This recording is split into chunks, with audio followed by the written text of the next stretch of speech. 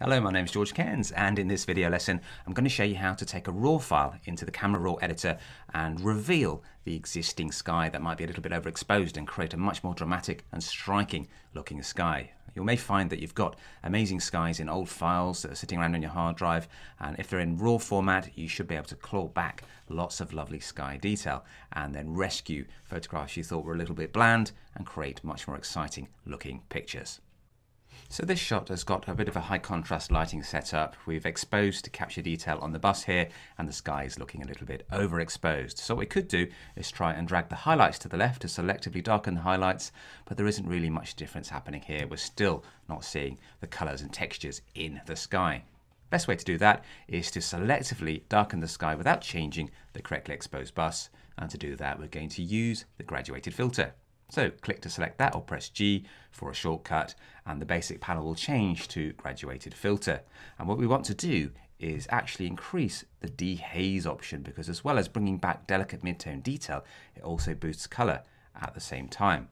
Now we can click from the top and drag down, and you'll notice that we're now getting more color in these skies. Let me just push dehaze a little bit more, and you can see the sky is becoming more saturated now, and we're seeing more cloud detail in contrast with the darker, more blue sky. You could also try and drag exposure down a little bit, and that darkens the top of the graduated filter.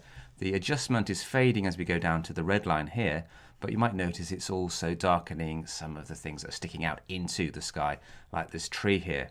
So to stop that being adjusted, you can go to Brush, click Erase, and then just click and spray to remove some of the tall objects from the graduated adjustment. Let's go for this guy's head as well, and maybe the top of the bus. So that's the starting point to bring back missing sky detail. I'm going to click up here to the zoom tool just to get out of the graduated filter, and I'm going to show you another secret trick I use to get more dramatic and more striking looking skies. And that's done over here. If we go to this tool, it's the HSL grayscale panel. Click to select that, and then we're going to go to the targeted adjustment tool, and then if we go to luminance, we can click on the blue sky and drag down, and that samples the color I've clicked on. You can see the blues are darkening now, and that's giving our sky much more drama and impact. I tend not to go for too saturated looking skies, so I'm going to go to saturation and use the targeted adjustment tool just to dip the saturation a little bit like so.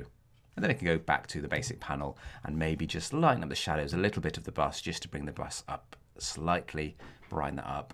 And then I also like to give it a little bit of clarity boost, just to increase mid-tone contrast to create a photo with more impact.